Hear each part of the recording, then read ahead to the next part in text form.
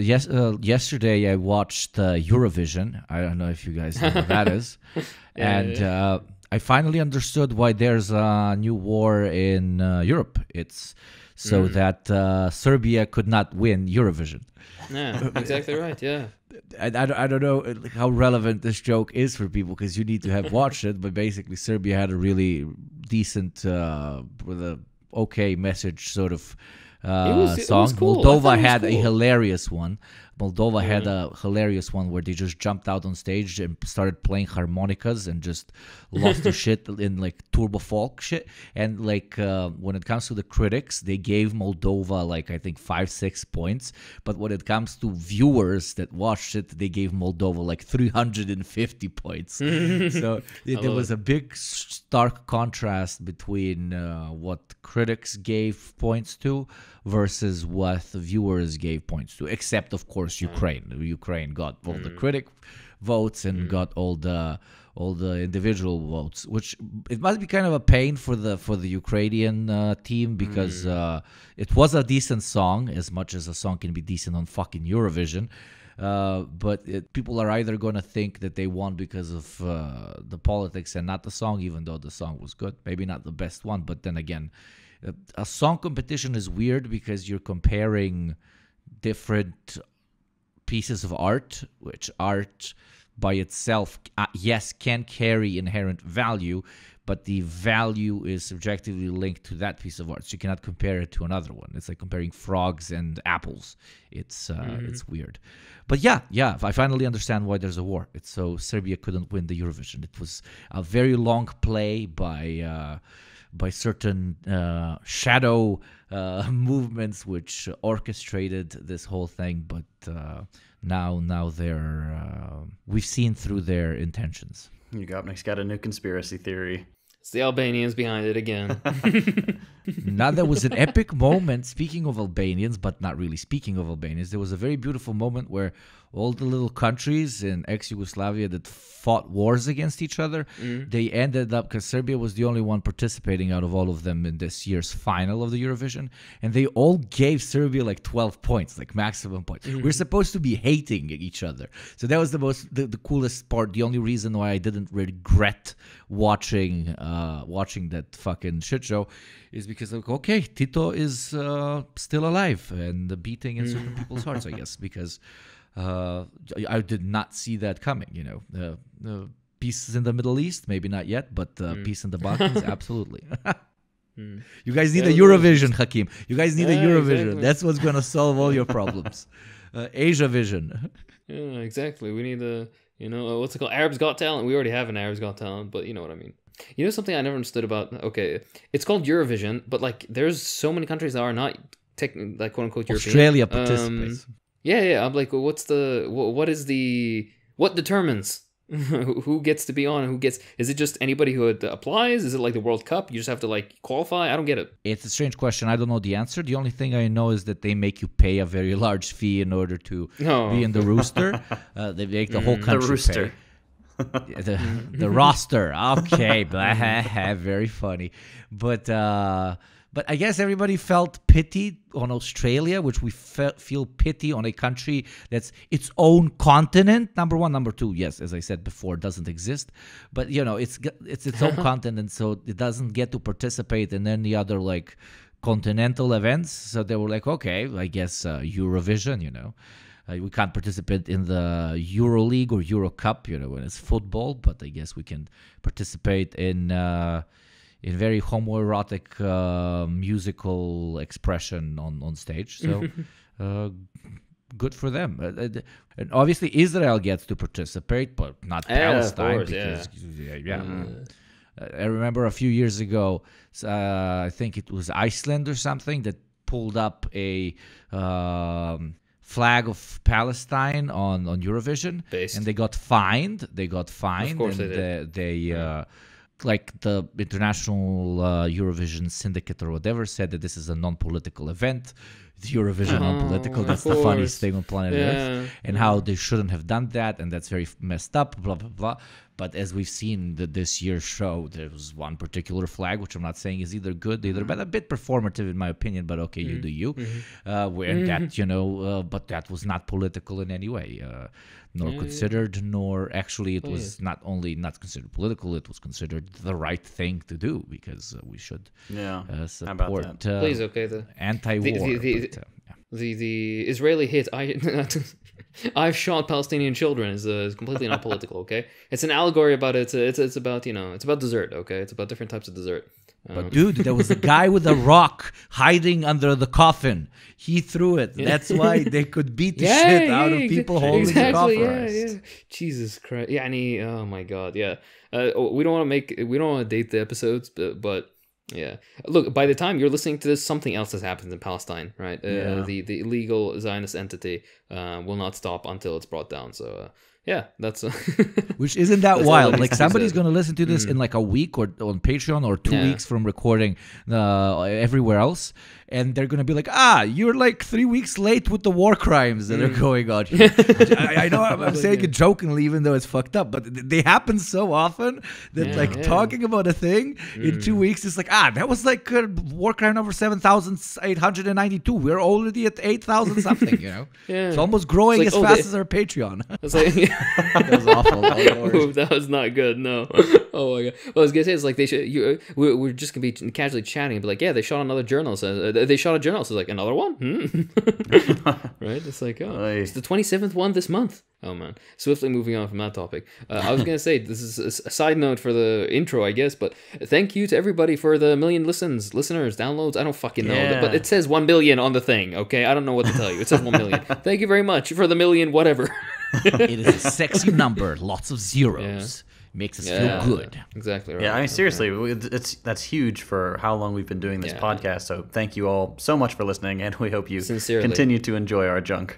Yeah, honestly, I yet again reiterate, why the fuck do you people listen to us? But thank you very much for doing so. We're glad you do. That was the yin. That was the yang. Now the yin comes. They listen to us because we are objectively the best podcast that was ever created, and being the best podcast, which is the best type of media ever invented or created. We are literally the best piece of media to have ever existed in humanity. I don't know why the Oscars don't start including podcasts, because let me tell you, girl, we would fucking win the first one. Okay.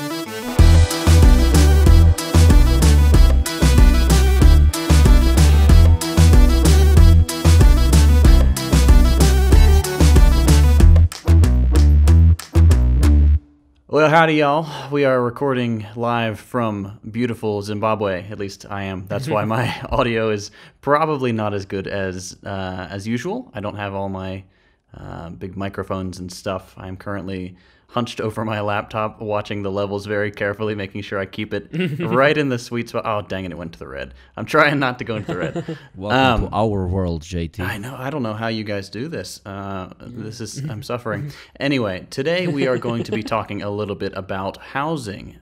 This is a very critical topic for Americans and Canadians as well. A lot of places around the world where housing is a commodity, housing prices are vastly outpacing any other form of inflation. We got a lot of stats for you. It's going to be a doozy. So, boys, where do we want to start? Let's talk a little bit about housing. I think we can start with just the let's say the kernel of the capitalist perspective on housing, which is the landlord. The tick on the ass of every young person, and going into the future, actually vast majority of people in the middle age, and a good proportion of people who are in retirement age as well. If you're unaware, a landlord is somebody who is the lord over land. It's a feudal position, of course, where you have these people who, by just a piece of paper, has decreed that they own the everything that you live in and you interact with, and that you have to pay them a fealty, a fee every month to basically exist in the space that you absolutely need to. Otherwise, you're going to be out rotting in the street. Historically, landlords have been basically usually aristocratic privilege, or people have had money from illicit activities that build very shoddily built housing quickly without any safeties whatsoever for the rapidly rising working class that's being moved from rural areas into cities. and these people were known as slumlords. And these people basically made their fortune off of very poor people who had nowhere else to go. And of course, this is all facilitated by the powers that be. In the modern sphere, though, a landlord usually, if you were to break it up, is different by different countries, but it's depending on which stat you're looking at, it's either roughly 50-50 or it's more like 60-40, depending where you are, with the slight majority being to individual owners having a few properties, and then like between 40 and 50% being massive companies or conglomerates that own housings. The difference being that if you have one guy, he is the one guy you have to deal with, the landlord that you fucking text. Meanwhile, if it's a conglomerate, then it's a very like business-like transaction. Everything is very regimented and regular. There's contracts. There's there's a contract with an individual landlord as well, but it's much more regimented, if you know what I mean. If you've ever had to interact with these sort of corporate type of landlords. But the one thing that unifies all of them is that they're all parasites. They all basically have property that they feel it gives them the right to profit indefinitely without any sort of circulation of capital, without any investment, without any actual contribution to the economy. Right? It's something that they happen to have bought by virtue of them having more money than you. There's literally no other reason. And as a result of that, you have to basically exist and be paying, I don't know, $1,000 in rent, if probably a lot higher in the United States, every single month. Meanwhile, the bank denies you a loan for a mortgage because they think that you're too insecure to be paying $550 every month on a mortgage. So yes. By the way, this is my little example. My personal example is this. Even as a physician, they fucking bullshit. It's like, oh yeah, well, you don't make enough money. For us, you're an insecure, what's it called? Not lender is the person who lends the money. Who's the one who receives? Borrower. Okay, yeah, the bottom, of course. Exactly. The situation. Yeah, you're too insecure of a borrower. So here, pay like double the amount that your mortgage would be as rent, which is absolute bullshit. But yeah, sorry, that was just a very very quick and annoyed Hakeem intro. No, that was great. That covered a lot of ground. And one thing that I think a lot of people leave out when discussing landlords is this kind of new breed of, what you might consider boutique property owners instead of landlords. So the people who own cute the TikTok little people. Yeah, exactly. Yeah, the TikTok landlords. The people who own cute little Airbnbs. And that doesn't seem as exploitative as traditional landlordship, I imagine, to most people. But it still often holds entire entry-level housing communities hostage. Like, for example, Kelsey and I went to school in Alabama. And so when we were graduated, we thought, well, maybe we want to live around here. And so we looked around Birmingham in kind of the entry-level housing areas. And, cute little houses, 1 bedrooms, 2 bedrooms, things like that. And without fail, like the places we looked, the majority of the community was Airbnbs. Like they weren't available for purchase because they had all been snapped up by, these entrepreneur types who bought houses very cheaply, did the barest modicum of updating and some painting, and now they're held hostage for, forever, for decades. And those houses could have gone to people who need to get their foot in the door as far as ownership goes, as far as getting out of the rent race goes. And that's not possible because they're held hostage by these landlords. But it also, stuff like that also contributes to gentrification, and it comes with a whole host of other issues. But that's just one thing to keep in mind when discussing landlords is Airbnb hosts also count as landlords. Yeah. And of course they contribute exactly I call it cute segregation. Because that's what it is. Literally, it's trying to keep non-white people out of communities. But because they have like baby blue walls or whatever the fuck white people think is a nice color for walls. Sorry. Sometimes because I've seen sometimes I don't have TikTok, right? But every once in a while I see like compilations on YouTube that are recommended to me for some reason of landlord like TikToks, and I see this shit and I'm like, oh, this thing that this exists in the United States. I don't think it exists really anywhere else. But you have like this really poor housing, basically, that exists somewhere in the US.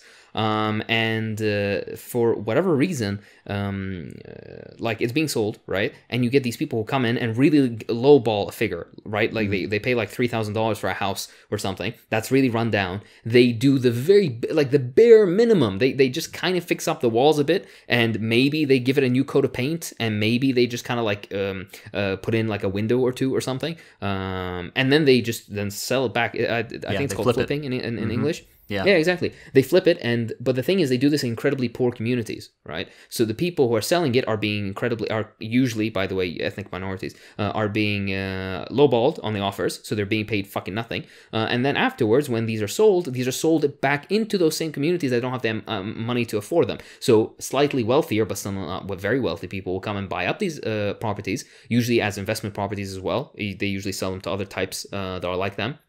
For renting and whatnot, and that slowly brings up property prices, which then makes the rest of the neighborhood more expensive for these very low-income people, which then drives them out, which means they have to sell their rundown homes, which basically causes this like flipping domino effect. And this you see in many of the major cities. I think you saw it in Dallas, in Texas. You see it in many places in California, on the East Coast as well. There's even academic papers written on this phenomenon. It's really messed up, and I think one aspect of it, which we won't delve too deeply into it, but it's intrinsically connected, is number one, American cities are already segregated according to race. This was an intentional policy of urban design in the United States, and this new bullshit of flipping and Airbnb renting and all this kind of stuff directly reinforces those old segregation lines through gentrification and other methods. So these are just stuff to keep in mind. Yeah, always those who have had previously as a group held lower capital as capitalism's treatment of what should be regarded as a human right but has been turned into a commodity gets more intensified as kind of a profit-driving tool, the more they are left out of it. And housing at this point, when you go down to the root cause of why all of this happens, is that it has not, I mean, it has been a commodity for a very long time, but now, especially in developed nations, it's no longer financially logical for both lenders of money, so we're talking about banks, nor for developers of properties to concentrate on first-time home buyers, because they are far less of a secure group to sell to, because you cannot, at the end of the day, trust them to pay back the money you are lending to them as much as you can trust larger firms or even relatively mid-sized landlord companies to come up and swoop entire sections of neighborhoods. So as the profit motive for buying up as much land and as much housing increases, which it does as prices for said land and property increase, the lower the reasoning there exists for either banks or developers to actually construct anything, not even for very poor people, but even for what was before considered sort of the middle class. We're seeing as cities grow and as populations in cities grow and as industries grow, that yes, the average income and unemployment rate might fall, but they are not linked, when you look at almost any data, to a direct increase in home ownership, which is a complete failure of the so-called American dream, which promises you at least not only shelter, but very, very comfortable shelter. And we'll talk about this later on in the episode, but renting is not only seen by people who are renters as the only viable potential way for them to find shelter because everything else is expensive, but renting is seen by developers, banks, and massive, large-scale landlords as the future by themselves. This is a active buildup of creating an environment which to them, it sounds insane, but to them is a much more sustainable business model than selling is. And even if we ignore landlordism and, for example, look at some developers that build up very expensive buildings for extremely wealthy people to be able to buy in, they are even concerned with how unsustainable as a business model that is. So what they've introduced is creating these extremely expensive lobbies at the beginning of the building, these very large pools, these, instead of one gym for the building, there's a gym on every single floor, luxury which not even necessarily is used by most of these tenants and people who buy property in these buildings, but they're used to inflate just how much they will ask people who buy the apartment to still have to pay a monthly fee forever until they live there on a monthly basis. So even if you have money to buy, they have found ways for you to keep renting. Main point being,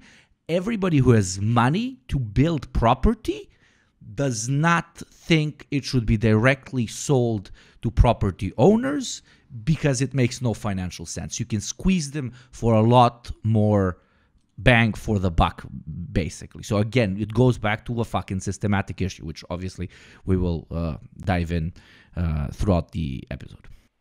Yeah, amazing point.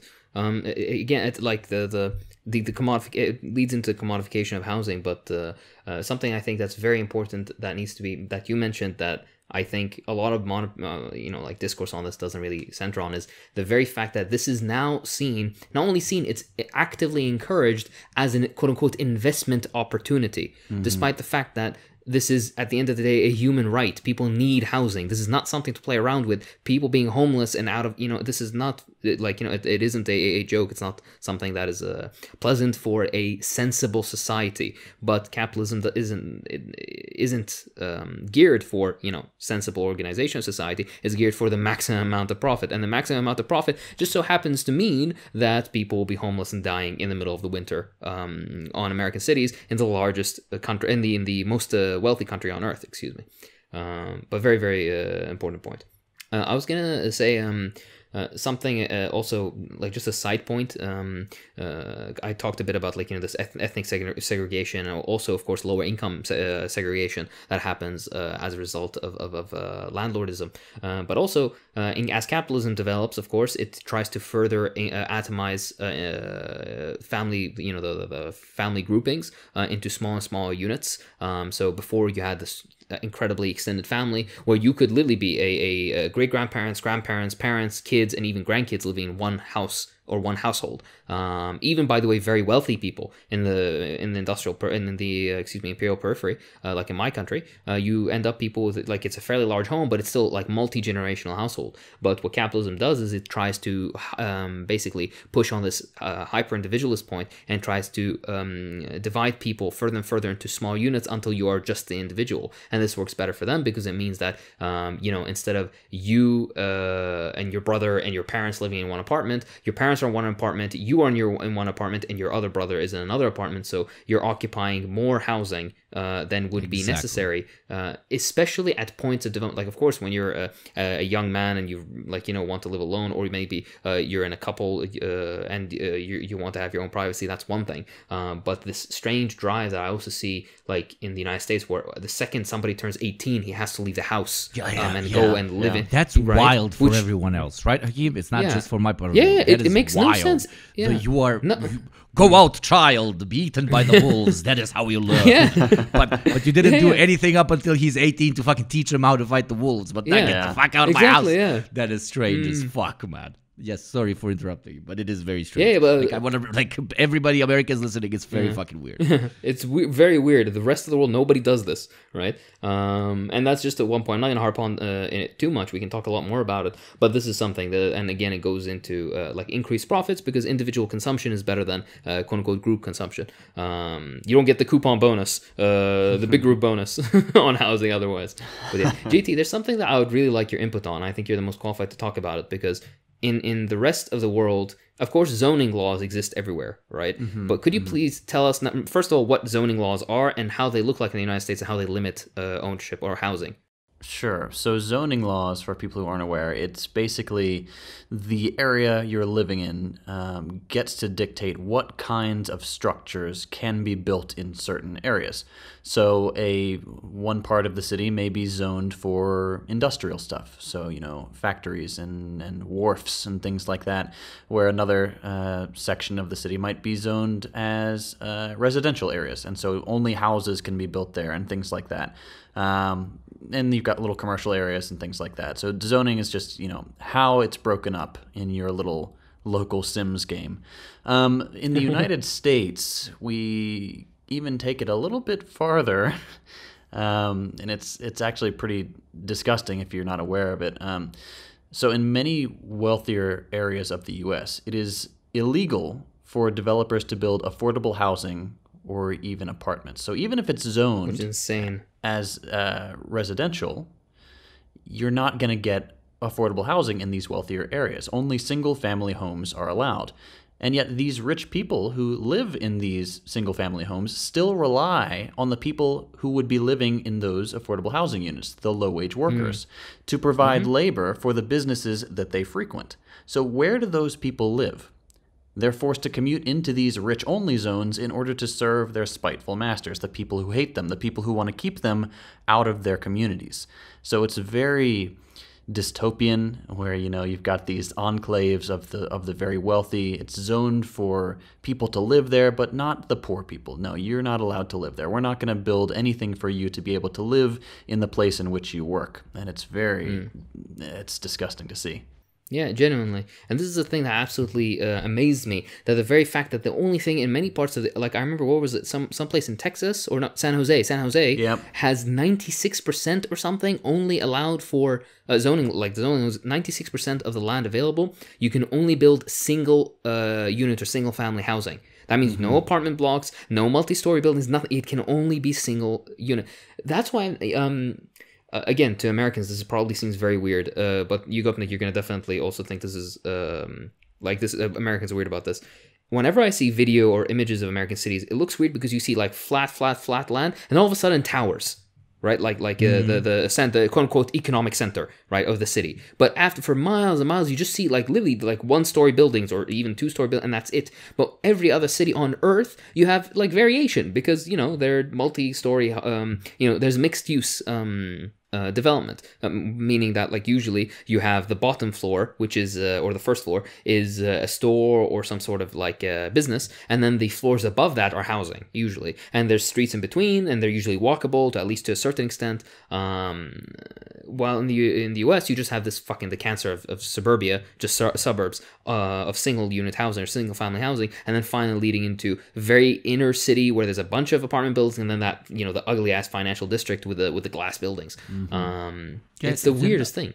It's an unorganic way of building up cities, because it used to be, correct me if I'm wrong, but you have industry spring up in a certain part of town, and that does what? That attracts people who want to work in that industry, and then they come there and they start living there, and it's that part of town which is known for the meat plants, and that's where the people working in the meat industry work in, and around the industry, or around, for example, if it's in the mountain, around the mines, different mine towns get created in places where there's lots of farmable land. That's where farmers come and live, build up their houses, and it sort of gets sprung up because of utility, but with the incredibly fast-paced movement of modern industries, especially tech, they get to kind of come to a city which is already established, and they have to pick a spot in which to build up their skyscrapers, buildings, etc., and they end up building them in the financial centers of the city, which they themselves have previously defined as the financial centers, which end up being pretty far away from where those same people working in that industry live at. But usually those people working in the skyscrapers don't give a fuck, at least the higher position ones, because it doesn't cost them too much to constantly travel there, or in the best case scenario, they can afford to relocate to be closer to their work. But those people who clean those skyscrapers, those people who work in the restaurants and the gyms and the pools that I talked about previously in those same skyscrapers, as JT eloquently said, they have to trek from basically across the fucking country to even to log in the morning with their little chips. That's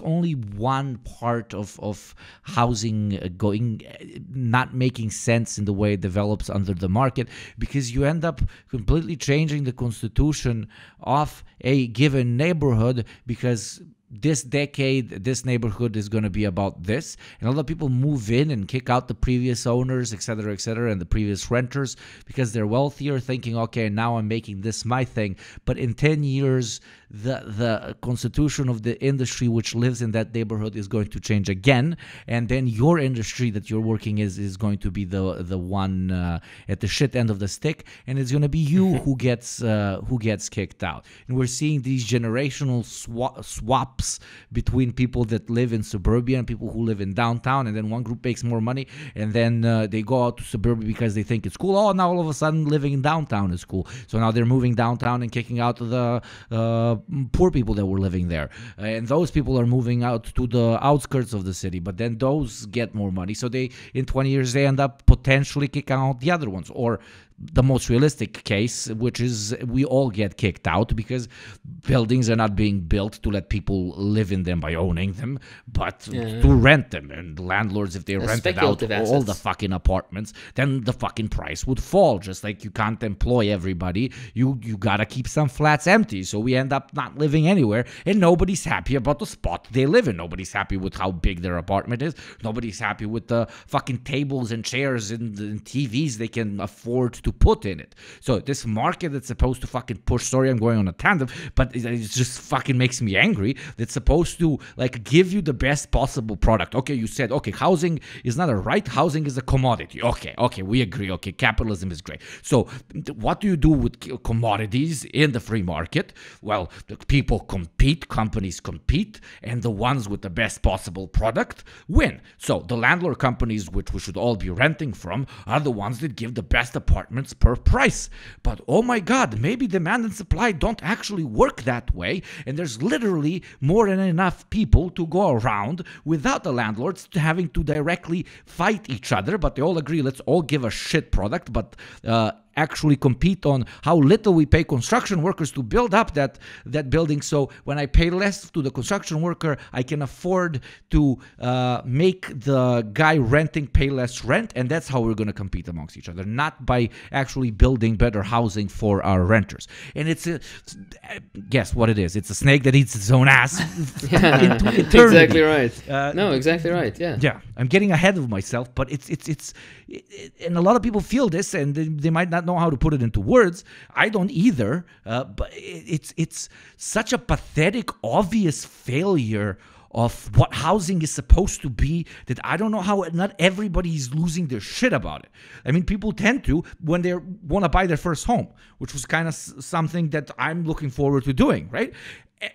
And then you get so fucking pissed and depressed that you just pull yourself back into yourself because you start, I'm going to go all Zizek here, but you think that that is the natural state of being. But no, housing being like this is very ideological. It's a consequence of the capitalist setup that we've introduced. It's not supposed to be this.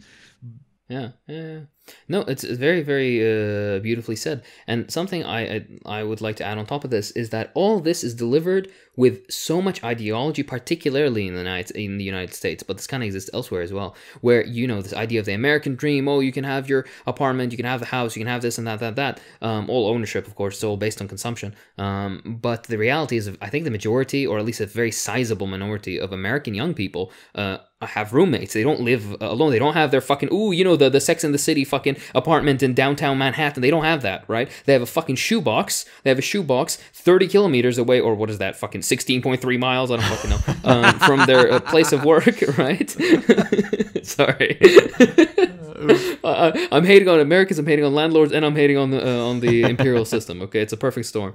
But yeah, no. So it's wrapped up in all this bullshit ideology, and then what makes it even worse is they lie to you further by saying, oh, if you work hard, like you're just lazy, you should work hard, and then you'll have your own property and you can start renting out. When most people who fucking rent out are usually people who just the only difference between you and them, it's not hard work. Vast majority of the time, they just so happen to have more money than you, usually because they inherited it. Right, so they have a bunch of fucking parents or old people, grandparents, whatever, relatives. They die, they get their assets, they rent out their assets, and then kind of just snowballs down into like more and more property. At least people who have one property they rent on the side, that's not even.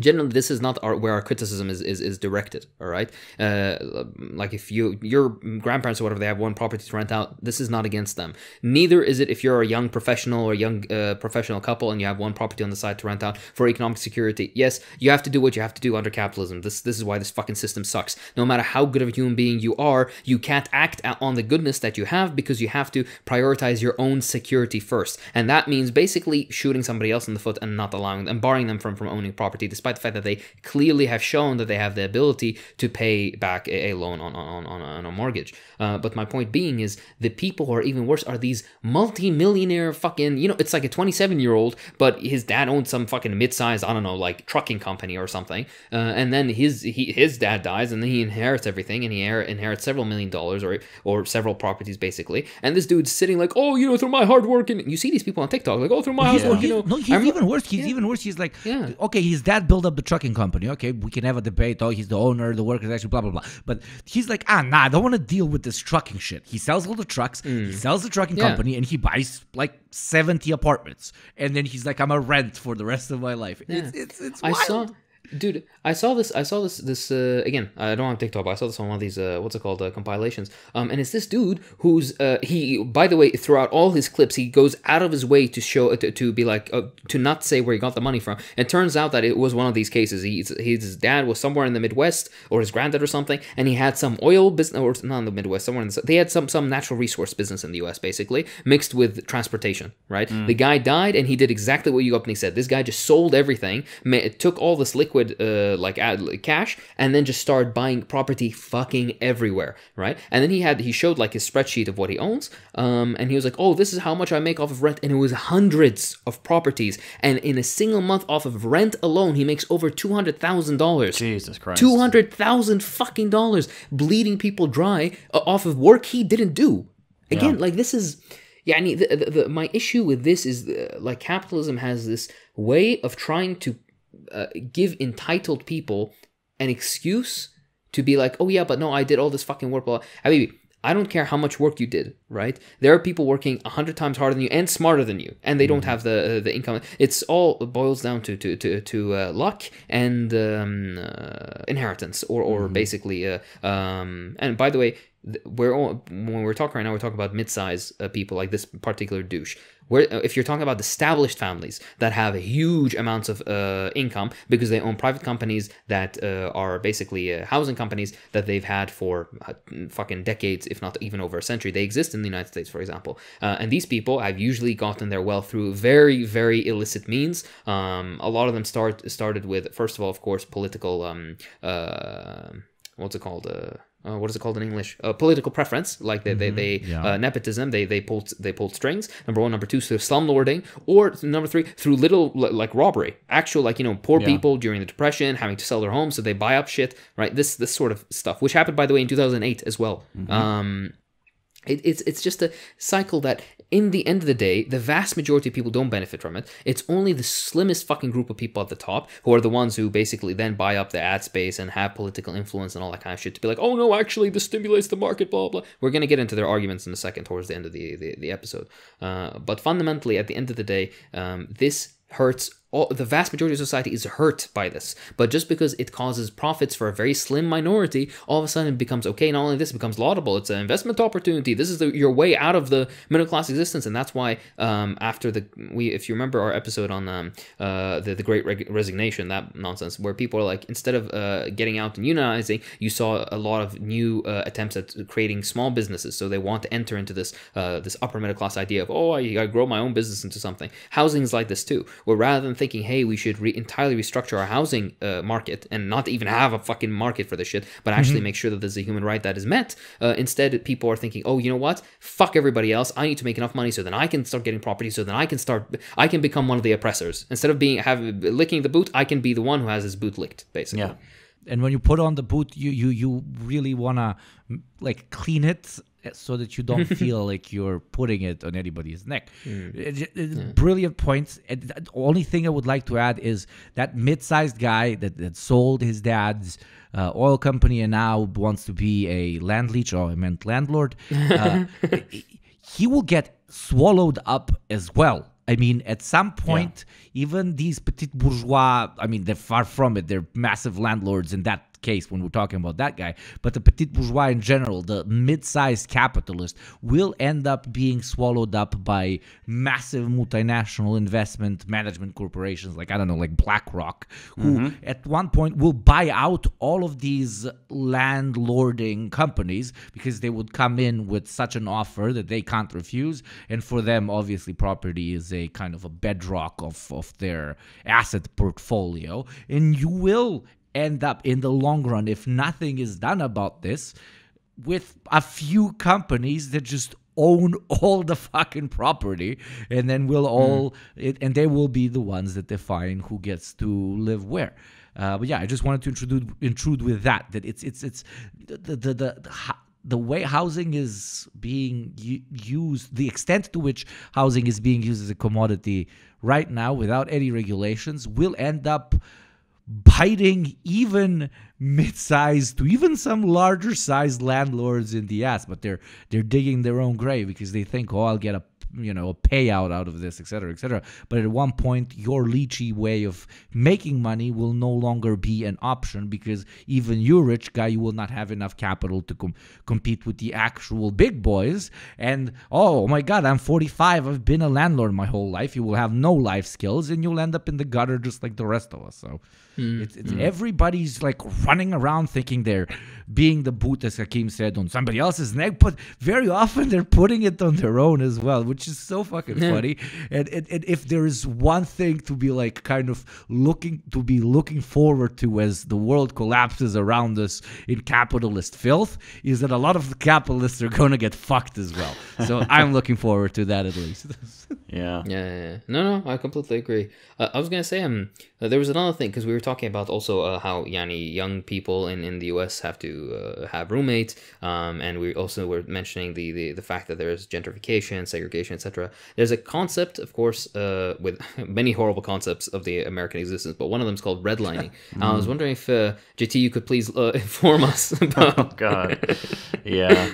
Okay, so redlining. The U.S. is notorious for redlining. And if you don't know what that is, it's the process of essentially preventing certain populations from living in quote-unquote desirable areas. So, like... I wonder what you mean by certain populations. I can't possibly imagine. So this was especially common in starting around the 1960s, predominantly with black applicants. So Donald Trump's dad actually got in trouble for straight up telling his salespeople, do not rent my housing units to black people, which is, it was about as clear a case as it gets of redlining. And so you can see these, if you search like redlining maps on Google Images, you'll come up with a bunch of these maps where you'll see, actual sectors of the map, circled and shaded in red. Like, okay, these are the poor people areas. All right, these are the desirable to live areas. Okay, we're not going to let them buy here and here and here, etc.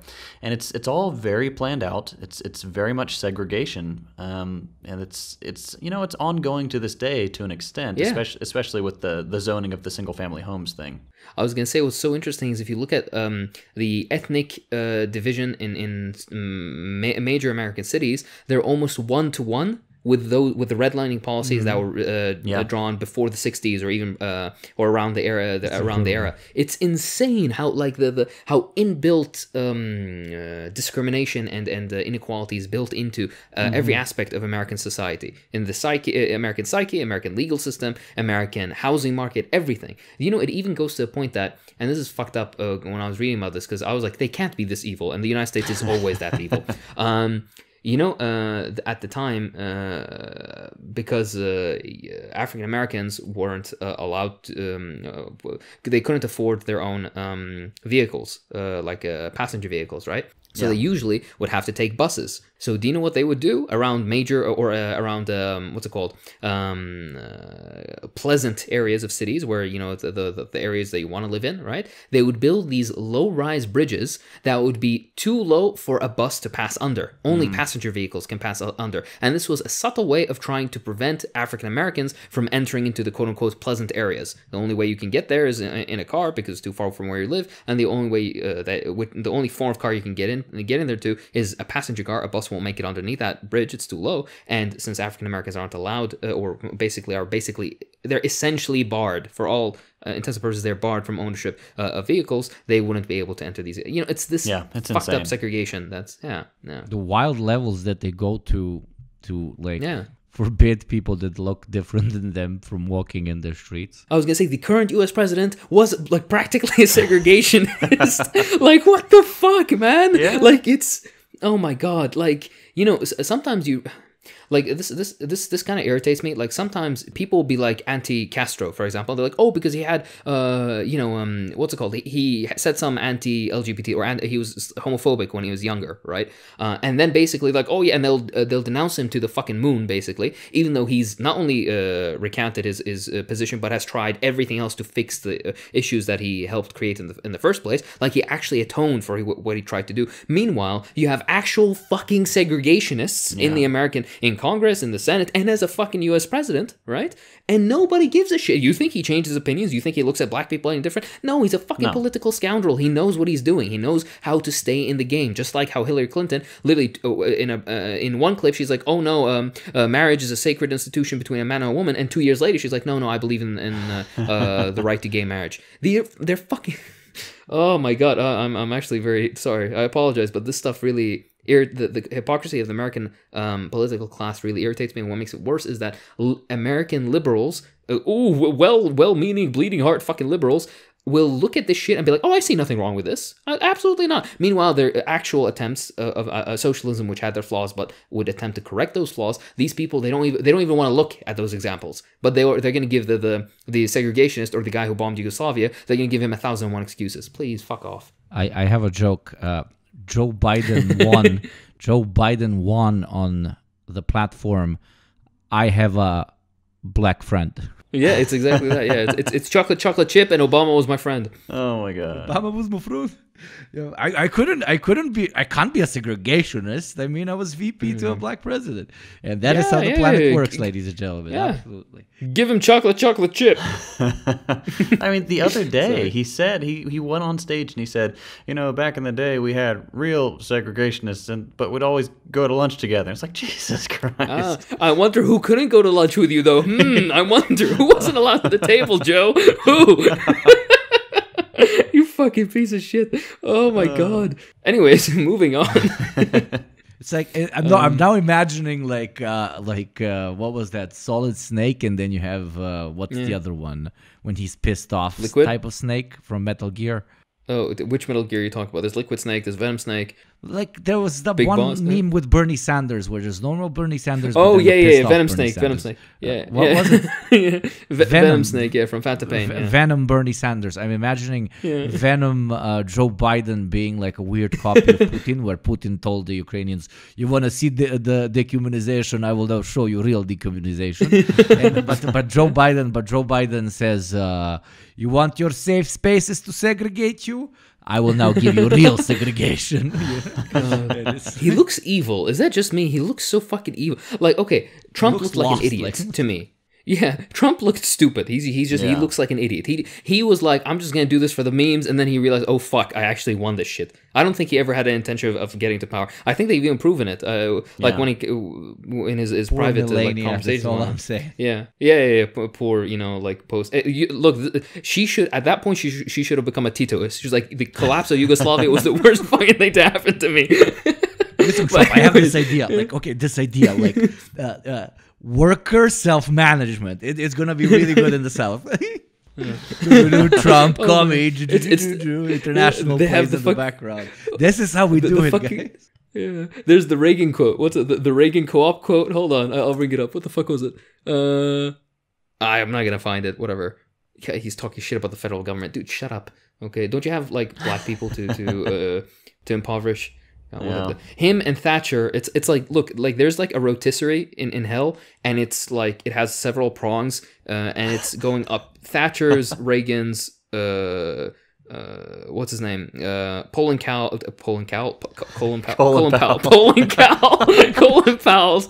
His name is Colin, so it's relevant, right? Yeah.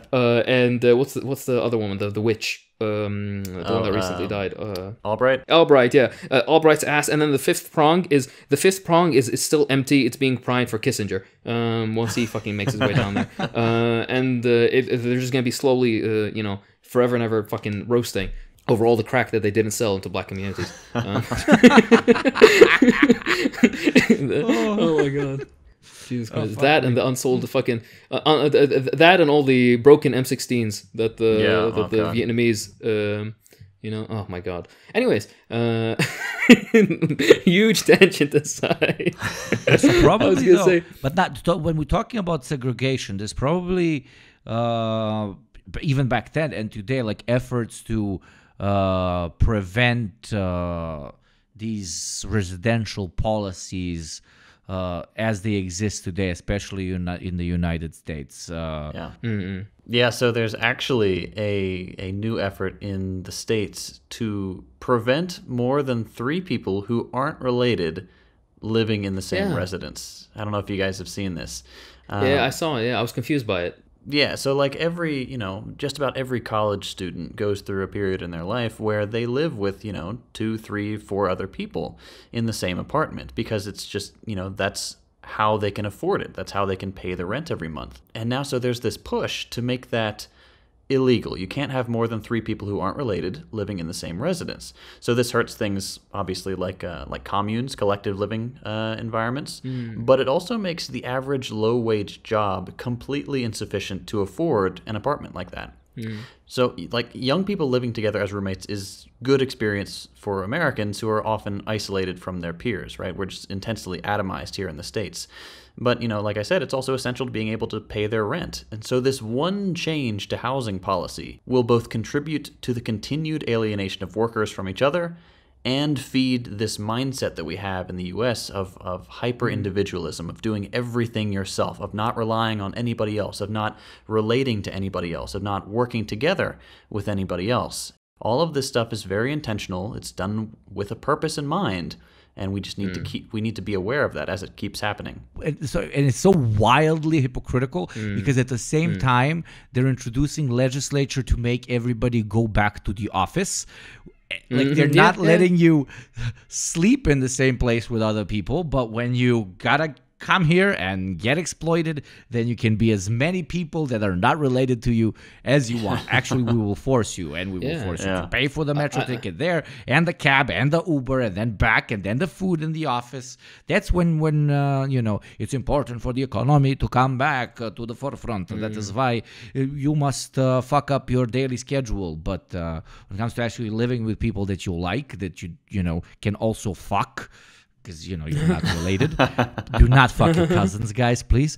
It's all of a sudden absolutely insane. Like there we go. It's the bigger conspiracy. Capitalism leads to incest. It makes you only live with people you're related to. Oh my god.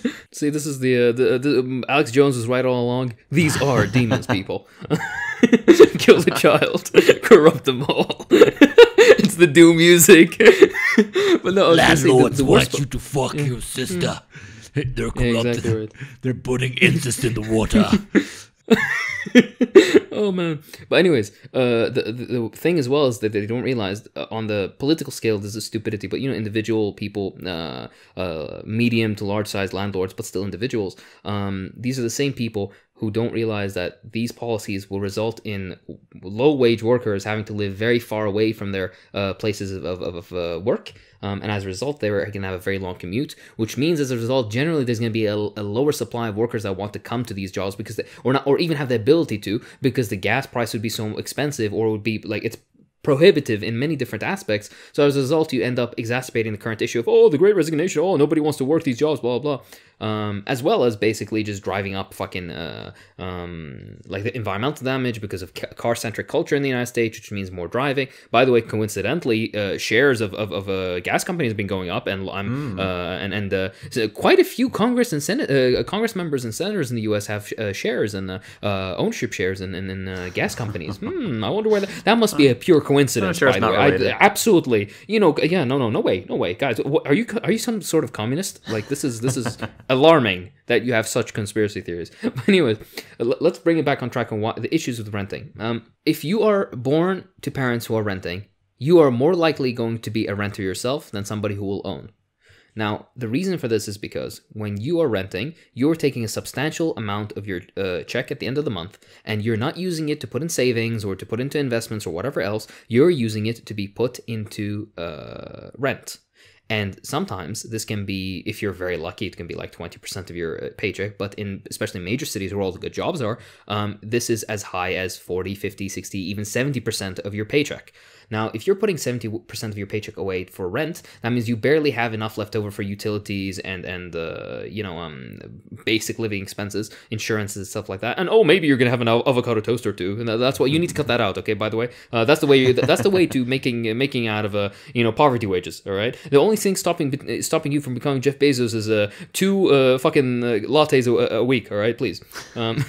Those small pleasures in life that make life slightly more bearable. Cut all those out. Right, you should work, shit, and sleep, and your sleep should also be cut down. All right, work on that the side hustle. Yeah, but my point being is, if you're contributing such a large amount of your paycheck into rent, that means you won't be able to save anything or put anything towards investment, which means that most likely you'll never be able to build up the capital necessary to meet the bare minimum to own to get a loan to buy a house. Right, now compare this with somebody who most likely owns, or their parents own. So these people usually they'll inherit a bunch of money, or will have a greater ability to accumulate capital, have some money saved over to be able to afford the loan. Now, this is a basic. This is the first layer. Now, imagine their kids, right?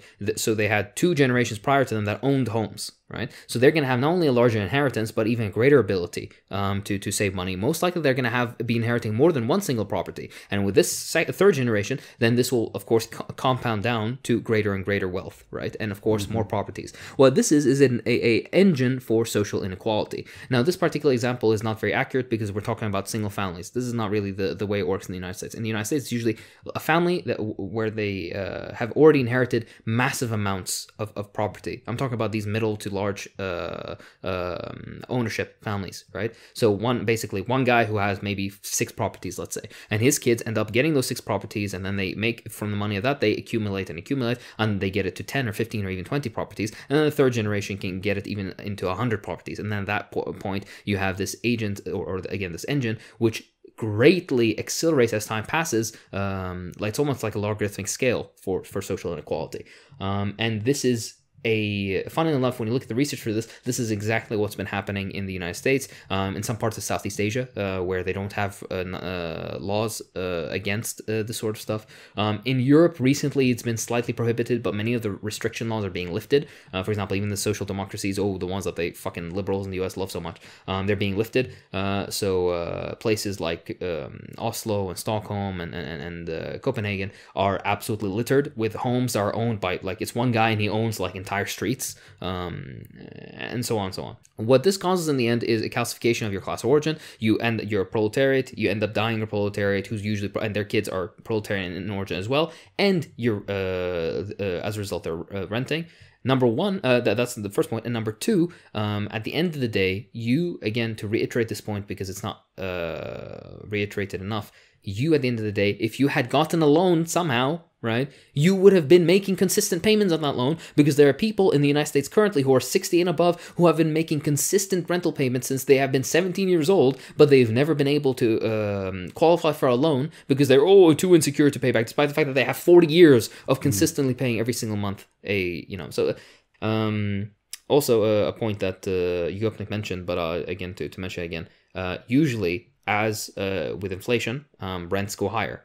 And as rents go higher, not only do people who, for example, get, like, let's say inflation went up, so you got the slightest bit of a pay increase by 1 or 2%, but as a result, to make up for the quote-unquote loss that the landlord would make, they increase rent by 7%. So in the end, you're actually way outpaced, and you end up paying even more. And this is, of course, something that we've seen across the world, and probably in your personal experience within the last year and a half. Like, not to ramble on, but the entire institution of landlordship and renting specifically is built around keeping you poor. Yeah, you're exactly right. And for our U.S. listeners here, in the States specifically, if you're not getting an annual 10% raise at work, your pay isn't keeping up with inflation. We're on a very bad track here. Everything is getting more expensive, and cost of living is rising the quickest. So if your wages aren't increasing, like the minimum wage hasn't been adjusted from $7.25 in how long now? 11 years, over a decade? Please, okay. In 2050, we're going to get the $15 an hour minimum wage, okay? All right. And then that point, okay, sorry. That's exactly right. Though, reminder, it should be $24 an hour if it had just kept up with inflation, and it's $7.25. So it's something to bear in mind. It just bootstraps, okay? Pull yourself up by your bootstraps, JT. This is you sound like a beta liberal soy boy cuck. All right, that's true. And and if you were to just be on the grind, right? If you were to have a alpha mindset, right? A mindset for the grind set. If you were to invest in crypto, okay, and you were to start your drop shipping business, okay. I'm sorry. No, I'm just this stuff at some point is just so irritating you can't even take it seriously anymore. And the reason that this, by the way, I'm not taking this very seriously right now. The reason I'm like more memeing and makes me so irritated is because literally the only thing that's preventing you is a bullshit like assessment of what they perceive that you'll be able to pay. Yeah. And as a result of this, you are prohibited. You are banned absolutely from owning your own property. Not that owning property doesn't have its own issues. We're going to get into this in just a moment. But the very fact that this limitation exists, and in a supposedly free country where, we're not like the fucking communists, despite the fact that, hey, Yuvne, could you please remind me, you come from a post-Yugoslav state, what percentage of the population roughly owns their homes over there? Just a ballpark figure. I believe right after Yugoslavia fell apart, it was, I think, around 85% or something, and the 15% that didn't own them it was 85% that live in their own property. So there was around 15% that had to travel across the country to work in a different place. So they would rent, but also rent was so insanely highly regulated that you would like rent a room in somebody's bigger house that they had because they had a lot of children, but then those children went to school. But I think at worst of times it was around 70% when housing was even being built up and there was nowhere to actually put people.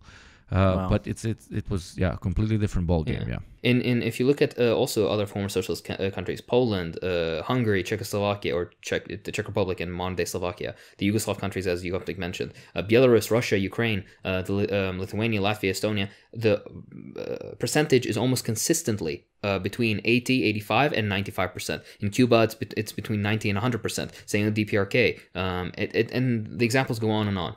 Now, those numbers are falling very rapidly after the fall of their forms of socialism, very, very rapidly. Exactly right, yeah. But the point I wanted to make is, if you notice what you said, at worst of times in Yugoslavia, it was around above 70% ownership. JT, could you please just run us by a figure? What is the percentage right now of people who own their homes in the U.S.? The thing about the U.S. is it's pretty misleading. So they claim the national rate of home ownership in the U.S. is 64.8%. Now, the thing about that is, I don't know about you, dear listener, but I know, let's see, exactly 2 people my age that own a home. The rest of everybody I have experience with, everybody I've interacted with online, everybody I know personally, rents and will continue to rent because they simply can't afford to get a down payment on a home, especially now. So I'd be very curious to see what the breakdown is for millennial and younger people who are interested in buying homes, because that, I can't imagine that being more than 25% would be my guess. If I remember right, I looked this up a little while back, but if I remember right, the highest possible figure for millennial ownership was like 27%. Oh yeah, there you go. Right. In the Soviet Union, when you got married, you got an apartment. That's just how it was. Wow. You got married, you got an apartment. By the way, you want to know? Okay, fine. Soviet Union, second largest economic power in the world at its time. Blah blah. How about this? Libya. When you got married, you got an apartment. Libya, a third world country. Okay, Iraq was no different. And even now, when capitalism is reintroduced, some of these places where it was not present during that period. Funny enough, because most families own homes, they had the ability to save up a bit more money so that they can help out their kid with the down payment for their first flat. It's like a common Balkan thing that it's even to an extent expected of you as a very, very good parent when you can. I'm not talking about wealthy people. I'm talking about the average person.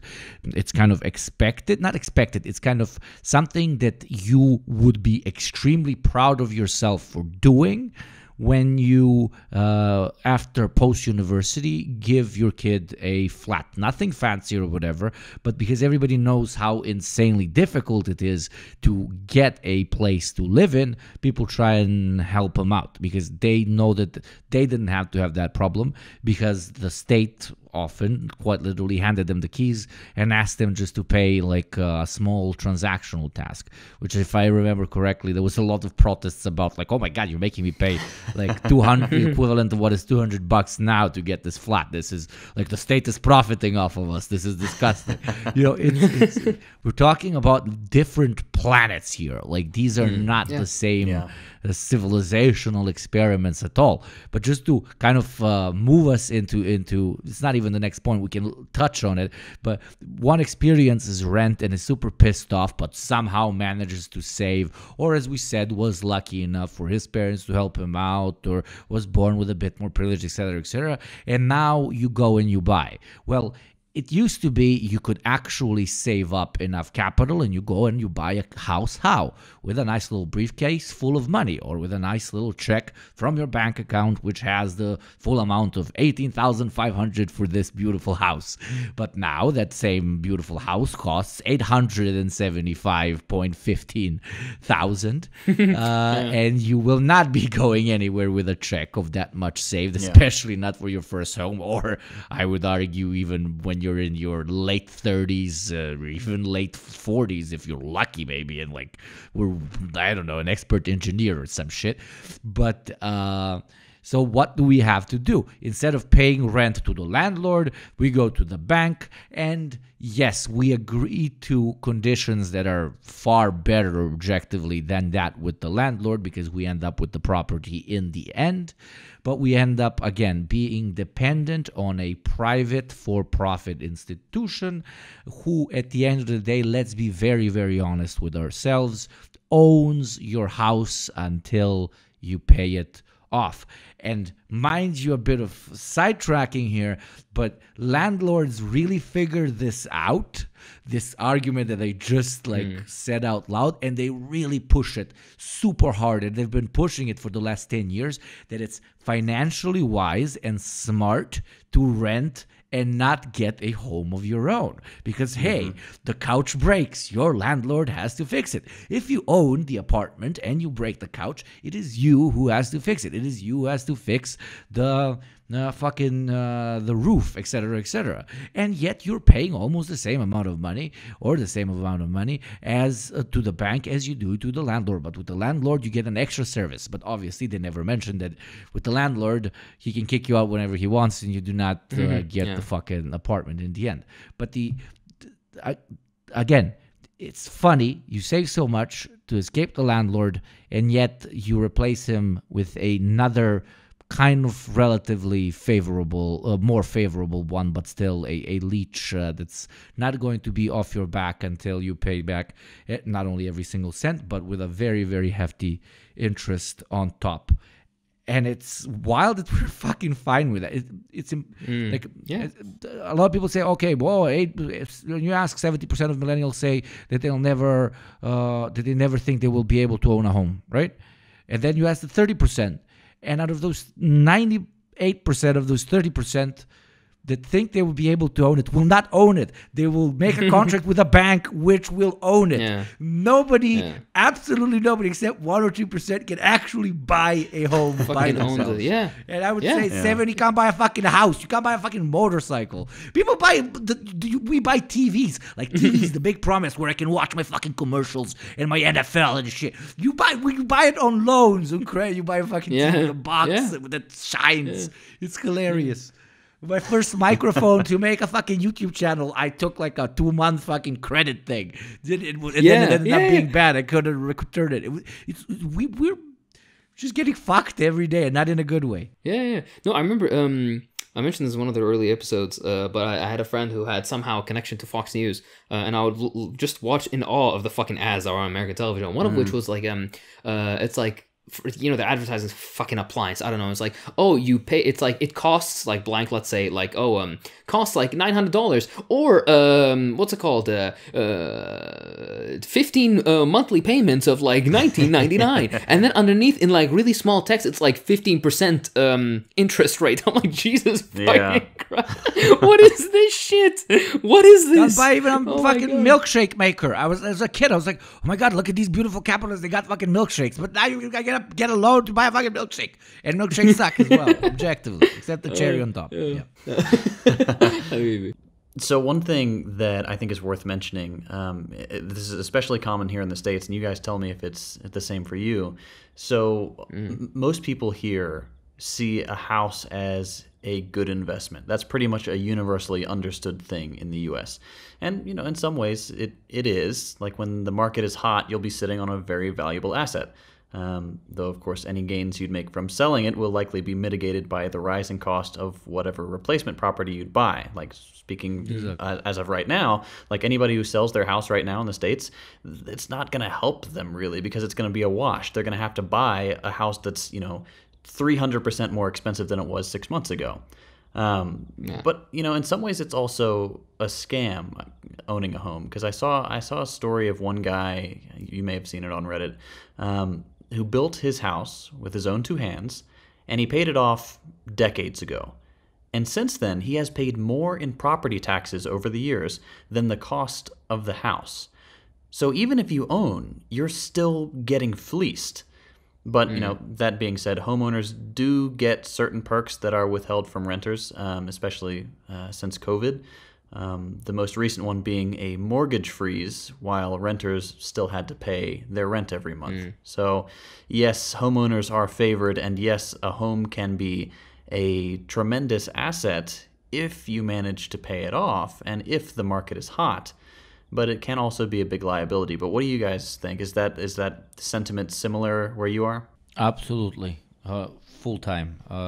Everybody thinks it's we like to say, you either keep money under the mattress in the bank or in the walls. And in the walls means you buy property. Property tax is very low, for example, here, but except if you have a lot of properties, then it increases with more properties that you have. But it is an investment to an extent, but one that, again, just to not repeat myself, but it's very landlocked. It's if you're a ship, you cannot actually get to it. If only very wealthy people can afford to look at housing as an investment. Everybody else just wants a place which they can, even though it's just emotional, but that they can call their own home, in which to feel like they. It's not about ownership. It's about a feeling of being grounded here and knowing that you cannot be, that you cannot be kicked out at any point. Which, again, it's kind of impossible today, unless you buy it cash, which nobody can. They're gonna be bad. They're gonna be looking sideways. He was like, "Where do you?" It's like, "Do you sell like illegal weapons? What do you do?" You have to have the 2 buttons open with a gold chain so they know.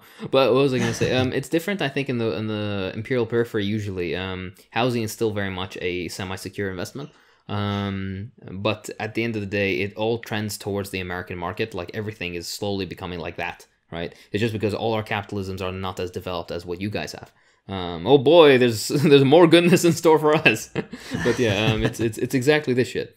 But I was gonna say also, this is something that's not mentioned or spoken of a lot either, which is the direct political influence, not political influence, but the hand that politicians directly play in anti-renter and pro-landlord legislation. And the reason that this happens is because, surprise, surprise, the vast majority of your politicians are landlords themselves. Because again, it's this speculative, asset. If you want your way to wealth is through fucking buying up all these streets and having poor people move in and extracting rent from them. Yeah. And you see this, for example, in the United States, where whenever anti-renter legislation is being passed, it's of course passed by a Congress that is majority landlord. Same thing with the ministers of parliament in the UK. Vast majority of them are also landlords too. And particularly when it's a motion regarding renting. For example, in the UK, there was just a couple of years ago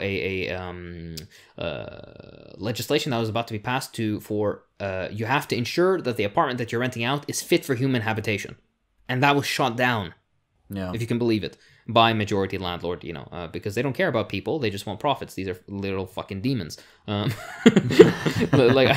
there's no other way to put it. How can you, as a human being, ignore? So, like Marx says, ignore all this, just as a human being, right? How can you look at this shit and be like, you know what? Fuck that. Just for an extra $200 a month or something? What is wrong with you? Fuck me. Yeah. But anyways, yeah.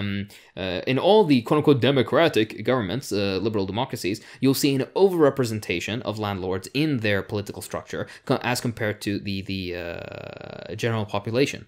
And you wonder why that is. It's because those people who have direct access to capital have the ability to engage more in politics, because the rest of the population is too busy just trying to survive. So then you end up being in this dictatorship of the bourgeoisie, in which your opinion doesn't fucking matter. What you want doesn't fucking matter unless you have capital. That's why it's the bourgeois democracies pretend to be democracies, because even if you were to reach any position of power, they wouldn't allow you to do anything, right? You don't have the say, you don't have the influence, you don't have the money from your renting to use for lobbying. It's anybody who has enough capital knows that they need to diversify their investment portfolio, and you have to have a certain part of your assets in secure assets, and property is always defined as one of the most secure assets. So you have to buy up shit. Politicians, very often, especially in the West, are extremely wealthy people. So they have what? They have investment portfolios. And because they have investment portfolios, they have what? Properties that they own either for rent or just to keep so they can resell in the future at a profit margin. Which, what Hakim perfectly said, it's the dictatorship of the bourgeoisie isn't just your boss at work, but it seeps over into the state which governs you, because the only people, majority of the people who are let into the Senate in the first place are bourgeois themselves. And that then applies not only to housing, but they have vested individual personal interests in, for example, not paying off student loans, or not allowing for free universities, because plenty of these fucking people sit on boards of universities. Why are there boards of universities? Not, trust me, to keep up academic standards, but because it's a for-profit business, etc., etc. Apply that to every single industry, and you will realize how no senator actually wants you. Most senators don't actually give a fuck about improving society somewhat. Okay. Honestly, yeah, honestly. All right, I think we've spoken extensively about all these issues with renting. Maybe we can just briefly touch on potential solutions. I don't even know if we'll have time today to go through the common arguments and do the debunking round. Maybe we'll have to say that for another episode. Let us know if you're interested in that, and we'll do it. It'll be like the communism no food, no toothbrush thing, maybe. But yeah, so maybe we can discuss a bit on the solutions, potential solutions. there's a few It's of them. Mao knows. Exactly right. Yeah, Mao had a little thing where he would. Do you know what he would do? He would just invite the landlords just for a chat. Like, landlords, please, I just want to talk. Hey, I just want to. I just want to join talk. my all Discord right? server. He invited them Yeah, all to his look, Discord server. Yeah, there's landlords and sparrows have a lot in common. They both die easy. Oh my god, niche mouse memes. All right, but yeah, let 100 landlord heads bloom. So the sorry, several solutions exist. Of course, the Mao one is the favored one, but let's talk a bit more in practicality. There's a concept that was I read in the Manchester Housing Action, which I thought was kind of interesting. It was called the People's Renting Sector. The basic idea of this was, instead, we break away from landlordism and have housing costs that you pay for property, basically, that you live in. They would be limited to the cost of what you need to keep the house in basically a good state, so it's not falling apart and fit for human habitation. And also, you have a small fee that you contribute for continuing the national housing stock. So rather than basically giving your rent to a landlord, you have a certain sector of housing that is used that you basically live in, and you pay for it to maintain it, basically, and also a small fee so that you can increase housing stock and continuously build more housing. And research after research after research has shown that the increased building of housing, increased housing construction, it, first of all, number one, increases people's incomes. Number two, it reduces crime. Number three, it increases educational opportunities. Number four, it increases people's ability to accumulate capital to save their own money, is what it means, right? And number five, interestingly enough, it also increases people's sociability. It reduces levels of loneliness, and it increases it improves people's health. It's actually we'll probably discuss this in another episode about socialist approaches to urban development. But across the board, the number one best thing you can do as a society is build more housing, especially when there's a need for it, which in the vast majority of cities, there is a need for it, right? By the way, I just remember this, and this ties back way to the beginning to what JT mentioned, but I forgot to mention it, about the Airbnb points. The vast majority of third world capitals or major cities in the rest of the world, the urban centers and places where people, especially young people from those countries, would benefit from living, are usually bought up by investment firms or basically individuals with lots of money, and then just turned into Airbnb, so that people who would otherwise be dynamic young individuals who can contribute to the economic development of their country in these major third world cities, these apartments, instead of going to them, go to basically the same cycling of tourists every 2 weeks. And the only reason it's talked about, the only reason it's talked about the political local elite when they come up and buy them and turn them into Airbnbs, it's because the local bourgeois can't afford to buy up so many apartments to turn them into Airbnbs. It's foreigners that come and buy them up and turn them into Airbnbs. So the local bourgeois is pissed at the other bourgeois. It's always so beautiful to see. It's fucking hilarious. But but back to the point, sorry, that I mentioned, the people's renting sector. The idea there is that there would be a transition, that's not the right word. Transition is correct English, excuse me. Transition or transference. If you want to. Yeah. Exactly right, yeah. Transition or transference from landlords, property transference from landlords to common ownership. Just common social ownership instead, because that way you can actually end up with, something that benefits the rest of society. Now, here's the issue. Run this by any bourgeois, liberal, democratic fucking order, and you are going to be, if you're not going to be shot, basically, you're going to be vilified. There's no way you're going to do this. And the only way that this has been accomplished historically is either during socialist revolution or being right next to a country that just had a socialist revolution. So the example of the social democracies of Europe happened to just be right next to the Soviet Union, so that's why they had incredibly expansive public housing sectors that could be protected from the grubby fucking hands of landlords. But the number one solution that would actually be tenable, of course, with the first step to solving most of society's problems at this point, is social, be it environmental, be it health-wise, being with housing, being with employment, etc., usually is the institution of socialism. The way that socialism would deal with this is, number one, forcibly bringing housing under common ownership, right? If you are somebody who owns 14 properties, you get to pick which property you want to live in, and the rest of your properties will be taken away from you. They will be expropriated by the state, but you will be recompensed for this. I'm personally of the opinion that unless you're some douche who's like, you like went full fascist and picked up a gun, it's like, if you're that case, then fuck you. Even the first apartment you don't get. All right, you're gonna go and you're gonna go work in the mines. You're gonna get the 2 bowls of cabbage soup, like Zizek said. All right. These are jokes. We'll make sure he gets 2 portions. Yeah, exactly. He'll get we'll be kind. We'll give you the 2 portions of cabbage soup. But no, what I'm saying is, I personally think that in my ideal socialist revolution, these people who own several properties, you get to pick which property you want to maintain and want to keep, and the rest of them will be taken, they will be expropriated, and they will be used for actual economic benefit. They will be used to house people or be turned into businesses if they're central and useful for those purposes. But you should be compensated, and this compensation can be a discussion between you and the government on how you want this to take place. That's number 1. Number 2, a socialist country, a socialist state, would have a fundamental priority of maintaining and building further housing. Right? Some people like to talk about, but it's so depressing, the Soviet housing blocks. Number 1, do you know what's actually depressing? Being homeless. Number 2, what's even more depressing, in my opinion, is being in a fucking American suburb. All right? Because at least if you're in a Soviet commie block, you are in a city. You're not 40 miles outside the fucking city, and you have to get into a car that you can barely pay the gas for in order to drive all the way just so you can drive by 17 fucking big box stores until you get to something decent. Right? This sounds like hell to me. I'm sorry. You cannot tell me that whatever. That's my personal opinion. And if you have a different opinion, you're wrong.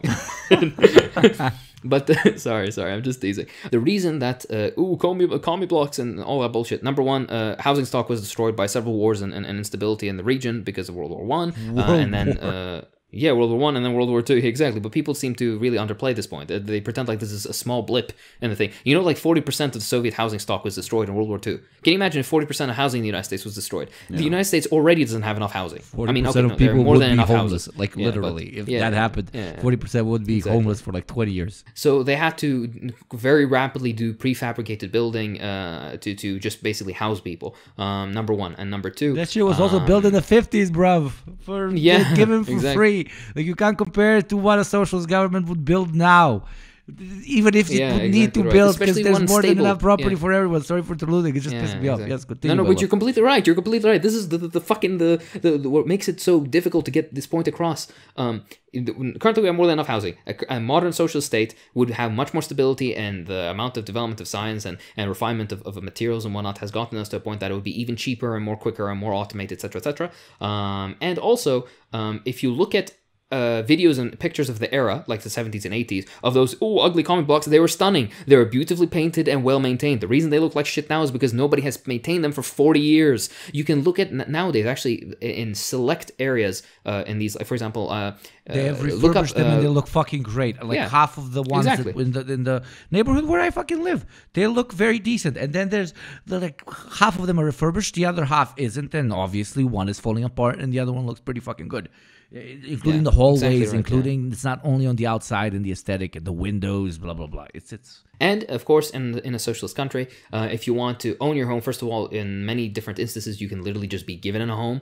Even if you had to take out a loan, it would be a 0% interest loan that you would take, that you basically just have to pay back the exact amount. And by the way, you have a guaranteed job and guaranteed employment and guaranteed everything, so you have no risk. This is basically. Yeah. There's no risk in this loan. And number 3, most importantly, if you were to rent was pegged to like 4% of your monthly salary, if even. By the way, right? So the entire issues that modern capitalist countries would face are basically non-existent. That doesn't mean that there won't be issues with housing. In every social system, there will be some sort of issue with housing. And with man's hubris, people are never fucking happy. You give a starving man food and then he eats a bit, and then after a couple of months of eating decently, then all of a sudden he's like, you know what, actually, I want some seasoning. He's like, okay, get some seasoning. So they eat food that's nicely seasoned. He's like, you know what, I want more. So he gives them more food. He's like, now I want more variety, and I want right? Man is never grateful. That's his nature, sadly. That's not too... That's a very boomer way of, I just realized what I said. But you understand what I mean, right? There's a side point, in Cockshot's book, How the World Works, he mentions the fact that when Marx talks about post-scarcity as being a prerequisite for communism, post-scarcity society, his concept of post-scarcity is basically what we currently have. Yeah. Post-scarcity means we have the ability to feed everybody and give everybody housing. That's basically what and employ everybody, which is exactly what we have now. But now, because of I don't know if you want to call it lifestyle inflation or not, I think these things are good. People have increased education opportunities, people have access to internet, etc., electricity everywhere. These are new things that have now become modern staples of life. So post-scarcity now would have to include those things. So that's what I mean, how things just change by definition across time as we develop as a species. But bringing it back, of course, the socialist example is one that we can look at and learn from, and in the future can heavily improve on, and it would solve modern housing issues. Most importantly as well, and just a final note, and then everybody can take it away from me, rent controls, which are something that is usually advocated by social democrats, aren't that good. So rent controls usually cause issues with reduced because it's free market and we're not going to build as much now, because they want to still even elevate prices. All the research so far that has been inconclusive on if they would end up helping at all, and usually they end up causing really long queues for getting ownership, especially if it's public ownership, etc. A much better way than rent controls is to just simply build more housing. But of course, an even better a better solution is socialism. Somebody please take it away from me. All I would add is that all of these solutions applied to the current developmental stage of capitalism would work 100%. And we're talking about policies that in some cases have been thought up like 50, 60, 70 years ago. So if all of these would work, imagine if we also think up as we go, obviously, policies which can alleviate all housing issues post-revolution, just how effective, efficient, quick, and painless the whole process can be. As long as, obviously, we remember not to be too revanchistic and, too vengeful post-revolution, which we know some of our comrades would like to enjoy, but, that would be us just shooting ourselves in the foot. Yeah, unless Trotskyist comes in, unless it's a world revolution, then there would be nobody to stop us. Hang the fucking landlords. Okay, sorry. I mean, where's the lie? But anyways, these are jokes, people. These are jokes. All right, and with that said, that is our preliminary thoughts on housing. There's so much more we can talk about. There's a lot more in the notes that we didn't get around to. Let us know if you're interested in an episode going through landlord arguments, and we'll probably mix it with something else. Yeah, it's up to you guys. Let us know what you think. Otherwise, thank you to everybody who supports us on the Patreon. Of course, without your support, we wouldn't be able to do this. So very big thanks to all you guys. The subreddit has actually grown to like 2,000 people, I think, now, which is really, really good. So thank you guys for listening to me and joining. There's some banger memes. Keep them coming. Otherwise, yeah, that's all for this time. Thank you for watching. I'm Hakeem. This has been the Deprogram. Fuck, I'm Hakeem. I'm JT. And I'm Ugopnik. Your landlord.